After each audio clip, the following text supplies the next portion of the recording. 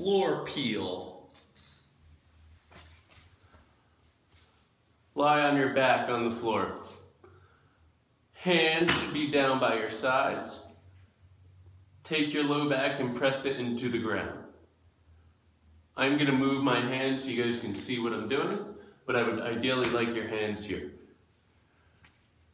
Every part of your spine is pressed into the floor, all right?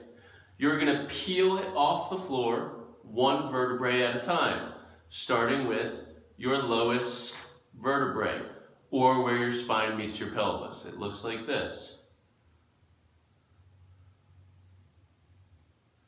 All I've done is just curled my pelvis up.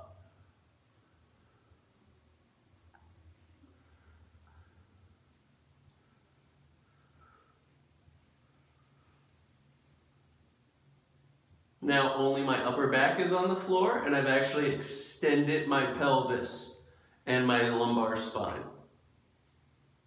Going back down, I'm trying to keep the lower part of my spine off of the floor until all the higher parts of my spine have hit the floor.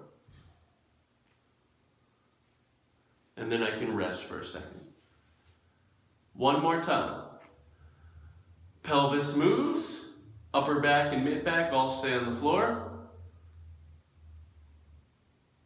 As I pull the low part of the back off the floor, I'm working my way up to the mid back, working my way up to my shoulders. This part of my spine actually arches at this point. I'm going to go back down, one vertebrae at a time, getting glued back to the floor until I reach my butt. This is all about articulation of your vertebrae, meaning your spine is a series of joints. They should each be able to move one joint at a time. A lot of times we are so focused on neutral spine position and kind of creating this metal rod out of our spine that we lose the ability for it to move and articulate.